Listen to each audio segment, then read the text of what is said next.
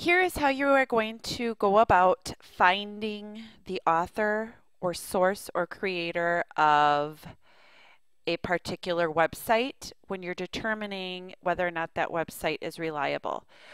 Your goal is to try and find something that says about us or um, any big logos. Usually the About Us link can be found on the margin or down at the bottom.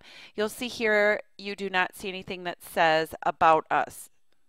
You do see the logo Teens Health from Nemours. So that is a clue here that Nemours must be the author or creator of this website. If I scroll down further, I can see again the Nemours logo.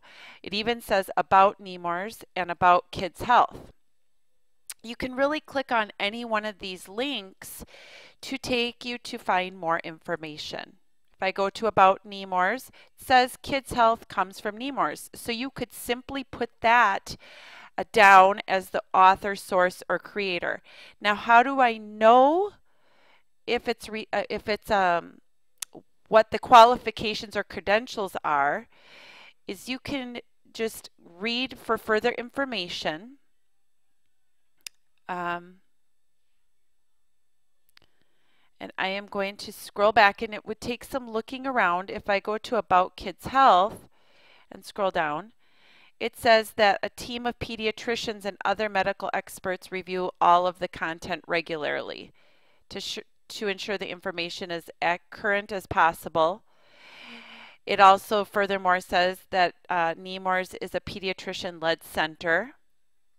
Pediatricians are doctors, therefore they are qualified and have the credentials to provide us with health information. And then that is about how you're going to go about looking for the author, source, or creator.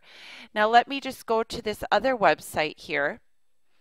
And if I'm looking for, again, the author, creator of this website, Centers for Disease Control and Prevention, I can scroll again down to the bottom. And it says content source. And it would be all of these different divisions. You can also look and see it is reliable because it says .gov, which is a government website. But here is where I'm talking about you can find an About Us link. If I click on that, it's going to give me further information on what the CDC is, their role in schools, and what their job is, what they're trying to do, etc.